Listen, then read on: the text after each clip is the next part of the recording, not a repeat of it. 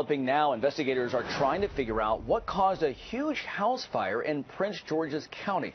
The 3-story home in Accokeek went up in flames last night. ABC 7's Sam Sweeney tells us what neighbors think was happening in that house.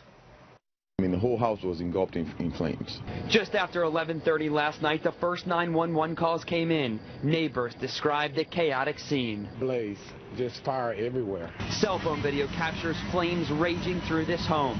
A fire commander told first responders not to go in. Minutes after, the 2-story, 3,600 square foot structure collapsed.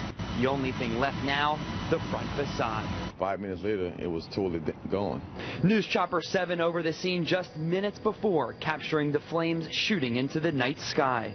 When firefighters arrived on scene, it wasn't just this house that they were focused on, but also neighboring houses. The flames were so big and so hot, you can see they melted the siding right off this house.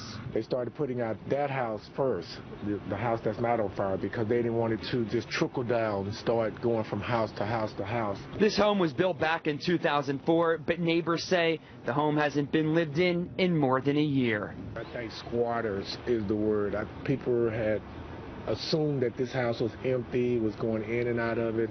Fire investigators returned to the scene here earlier this morning. The cause of the fire at this hour remains under investigation. Officials tell us they estimate the loss here at $400,000. Reporting in Prince George's County, I'm Sam Sweeney, ABC 7 News.